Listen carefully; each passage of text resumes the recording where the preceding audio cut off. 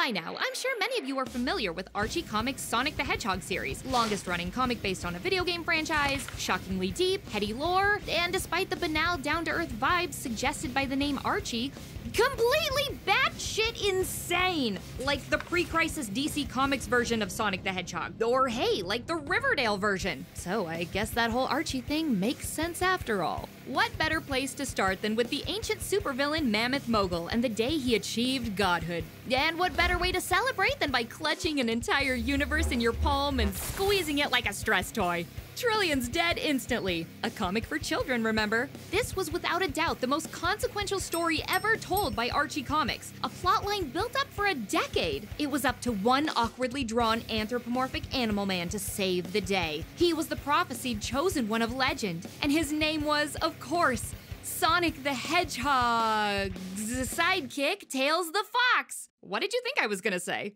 I'm Jocelyn, and I do all the research and nobody else wants to, straight from the desk of Death Battle!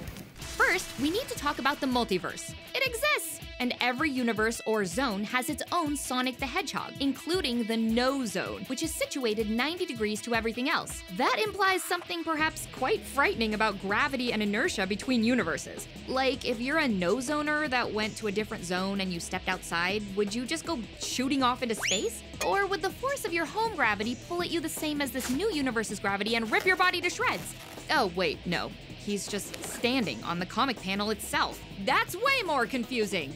Introducing my original character, Do Not Steal, Zonic. He's a zone cob. A healthy multiverse is like a healthy digestive tract. It needs proper structure in order for everything to go through smoothly. And zone cops keep a large hedgehog mono eye out for trouble. And what could be more troublesome than an egomaniacal mammoth traipsing around the multiverse, destroying every universe he could literally get his hands on? After absorbing the chaos energy of the green apple-flavored Chaos Knuckles, Mogul was unstoppable. So Zonic called up our furry orange pal to save the day.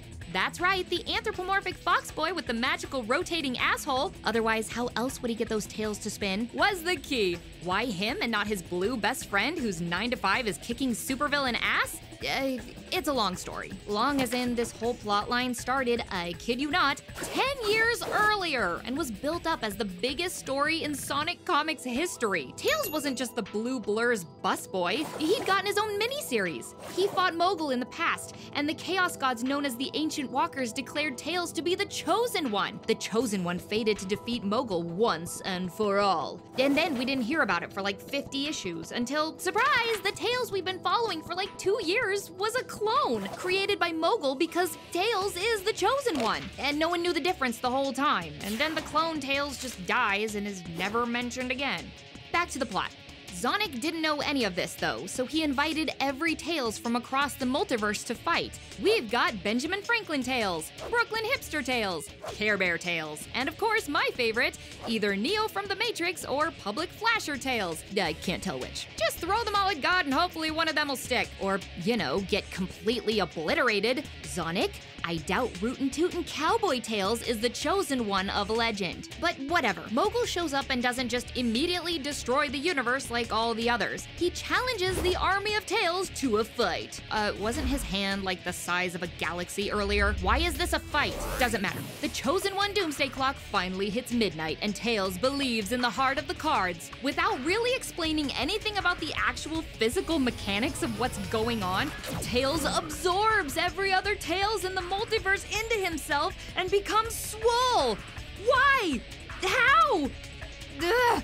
All that matters is this new and improved Titan Tails instantly defeats Mogul and absorbs his chaos powers with his rotating asshole. It really was magical after all. Now the, and I quote, ultimate power in the multiverse, Creatine Tails departed to what could have only been a higher plane of existence, a changed being, forever divorced from the material world, a prophecy disguising a tragedy.